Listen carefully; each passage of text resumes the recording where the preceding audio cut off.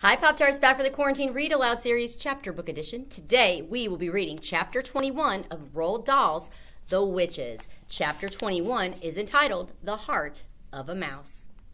It was lovely to be back in Norway once again in my grandmother's fine old house. But now that I was so small, everything looked different, and it took me quite a while to find my way around. Mine was a world of carpets and table legs and chair legs and the little crannies behind large pieces of furniture.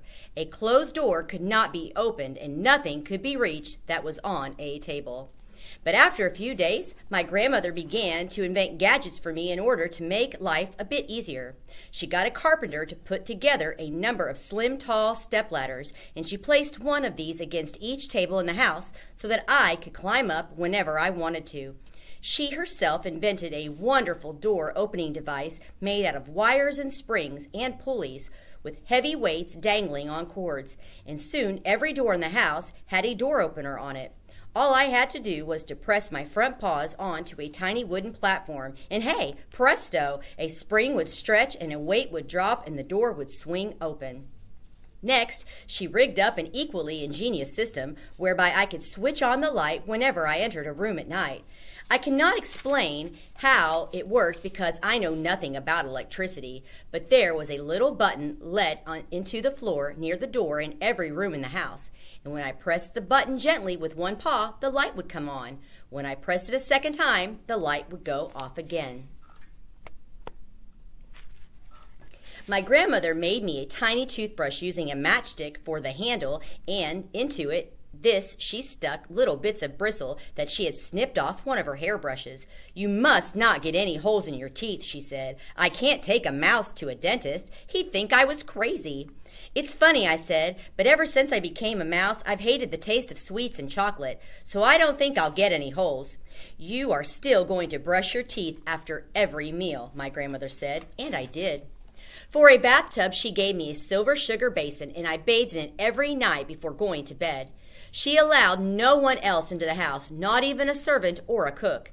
We kept entirely to ourselves, and we were very happy in each other's company. One evening, as I lay on my grandmother's lap in front of the fire, she said to me, "I wonder what happened to that little Bruno. I wouldn't be surprised if his father gave him to the hall porter to drown in the fire bucket," I answered. "I'm afraid you might be right," my grandmother said. "The poor little thing." We were silent for a few minutes, my grandmother puffing away at her black cigar while I dozed comfortably in the warmth. "Can I ask you something, Grandmama?" I said. "Ask me anything you like, my darling. How long does a mouse live?" "Ah," she said, "I've been waiting for you to ask me that." There was a silence. She sat there smoking away and gazing at the fire. "Well," I said, "how long do we live, us mice?" "I've been reading about mice," she said. "I've been trying to find out everything I can about them." "Go on then, Grandmama. Why don't you tell me?" "If you really want to know," she said, "I'm afraid a mouse doesn't live for a very long time." "How long?" I asked. "Well, an ordinary mouse only lives for about 3 years," she said. "But you are not an ordinary mouse. You are a mouse person, and that is a very different matter." "How different?" I asked. "How long does a mouse person live, Grandmama?" "Longer," she said. "Much longer." "How much longer?" I asked. "A mouse person will almost certainly live for 3 times as long as an ordinary mouse," my grandmother said. "About 9 years." "Good," I cried. "That's great. It's the best news I've ever had." "Why do you say that?" she asked, surprised. "Because I would never want to live longer than you," I said. "I couldn't stand being looked after by anybody else." There was a short silence. She had a way of fondling me behind the ears with the tip of one finger. It felt lovely. "How old are you, Grandmama?" I asked. "I'm 86, she said. "Will you live another 8 or 9 years?" "I might," she said, "with a bit of luck." "You've got to," I said, "because by then I'll be a very old mouse and you'll be a very old grandmother, and soon after that we'll both die together." "That would be perfect," she said. I had a little doze after that. I just shut my eyes and thought of nothing and felt at peace with the world. "Would you like me to tell you something about yourself that is very interesting?" my grandmother said. "Yes, please, Grandmama," I said, without opening my eyes. I couldn't believe it at first, but apparently it's quite true, she said. "What is it?" I asked. "The heart of a mouse," she said, "and that means your heart, is beating at the rate of 500 times a minute. Isn't that amazing?" "That's not possible," I said, opening my eyes wide. "It's as true as I'm sitting here," she said. "It's a sort of miracle."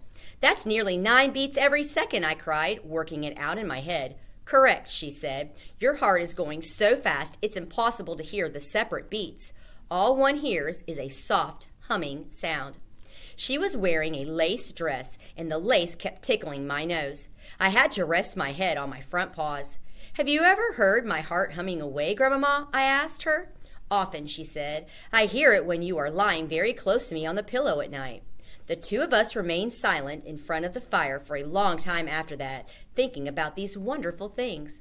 "My darling," she said at last, "are you sure you don't mind being a mouse for the rest of your life?" "I don't mind at all," I said. "It doesn't matter who you are or what you look like, so long as somebody loves you."